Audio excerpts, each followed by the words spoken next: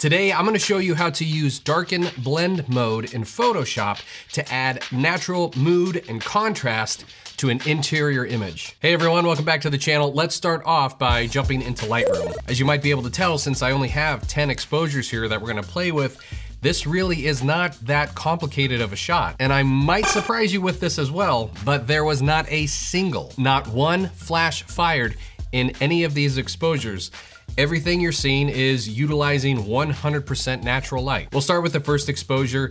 This is with the lights on. This was more of just taking an initial shot just to see how it looked in camera. As you saw in the thumbnail photo, my end goal was to really showcase a lot of mood and natural contrast in the photo, utilizing just this wall of natural light coming from the right side of the frame. We're getting a good amount of that moody feel right off the bat. Even with the lights on, it's not bad, but I wanted to do everything in my power to kind of dial it up. So step one, turn off the interior lights. Next, I just made a couple other tweaks to some of the furniture. I think it was mostly the ottoman there right in front of the fireplace.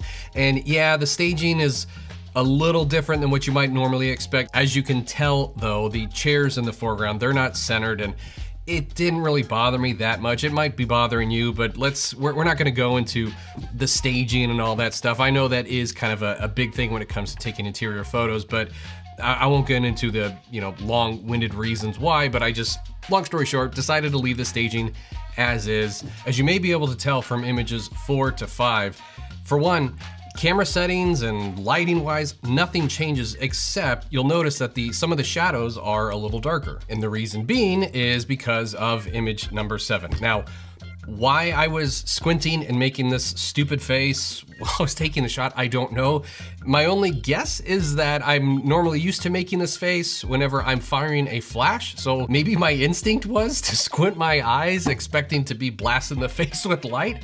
Again, I don't know why. Anyway, but therein lies the secret how I'm darkening some shadows. I just have a pretty large plastic sheet to flag any of the natural window light that was coming from the left side of the frame. To give you an even clearer idea of why I was doing it this way, I'll jump to some cell phone video that I took on site. Now, as you can see, the camera's set up over there, and first thing you might notice when it comes to light, yeah, we have this huge, gigantic wall of light that would initially come from the right side of the frame. As you may be able to tell, most of the lighting already is coming from right to left. It already is coming from this basically 2-story wall of windows that we're getting in the living room. And you can tell that by the shadows that are being cast by the table and chairs on the floor.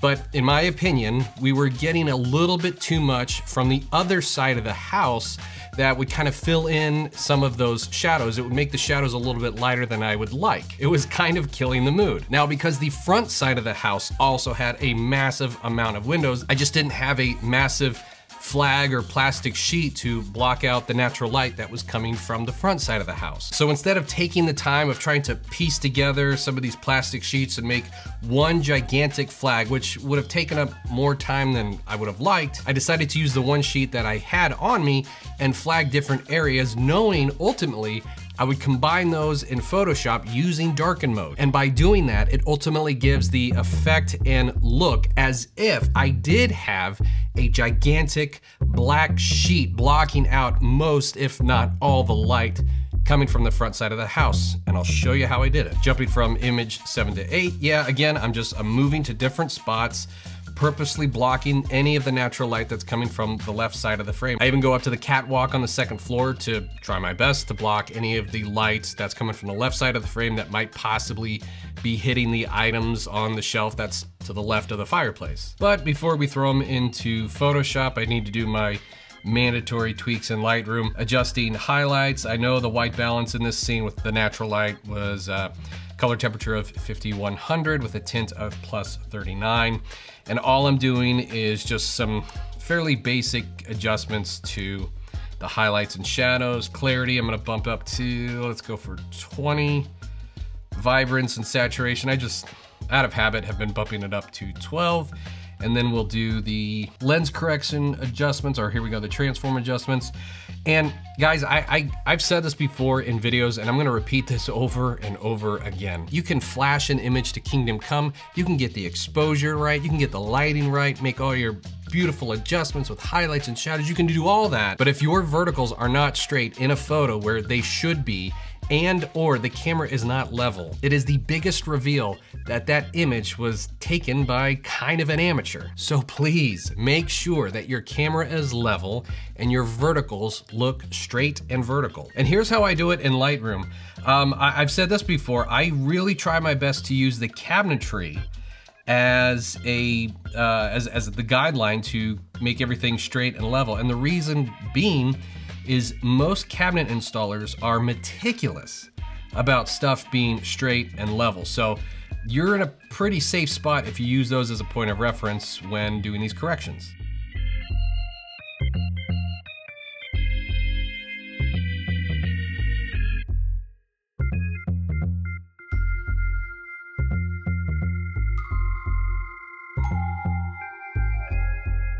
Okay, so I did that to image number 5, which was the first image that I used where I was flagging some of the light, and I'm just going to simply copy and paste this on all the other exposures where I was flagging light in the different parts of the room. And I'll highlight these 6 exposures and bring them into Photoshop. All the layers are now in a single file in Photoshop. We are going to reverse these, so I have the first ones at the bottom. And then I'm gonna hold Option and on the eyeball at the bottom. So that's the only one that's showing right now. So let's look at the difference between what 1520 and 1521. Oddly enough, I'm not sure if I flagged anything in 1521. Now, easiest way to find out is I'm gonna change the blend mode of this one. Instead of normal, I'm gonna change it to darken. And if you don't know, here, we're gonna use, see there's a subtle difference. You see something here right below this desk here between these 2 chairs, or the table between the 2 chairs. Something different happening. I mean, that's probably not purposeful. I'm probably just simply blocking some light coming from the left side of the frame just by standing in a different position. Let's demonstrate that. Here we go. So here's what we're going to do.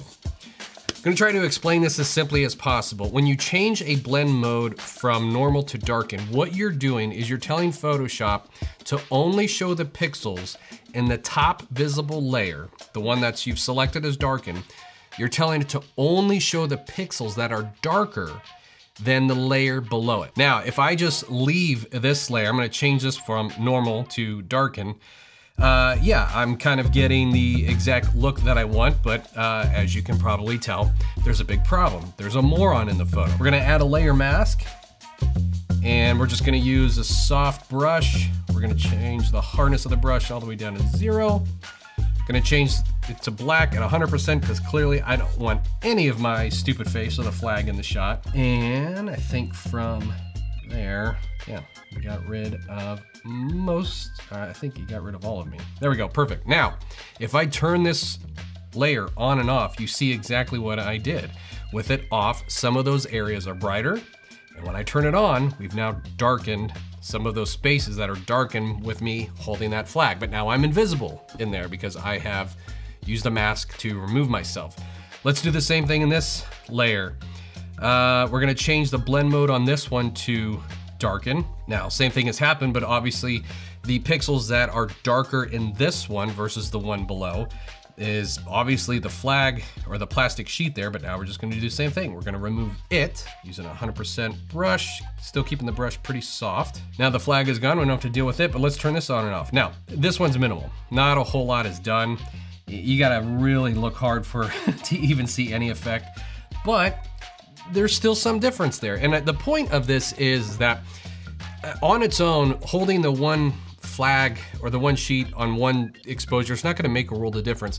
But when you start adding them up, and I'll show you here, it makes quite a bit of difference. You will see in the final image when we blend these items together. Now this one's kind of unique.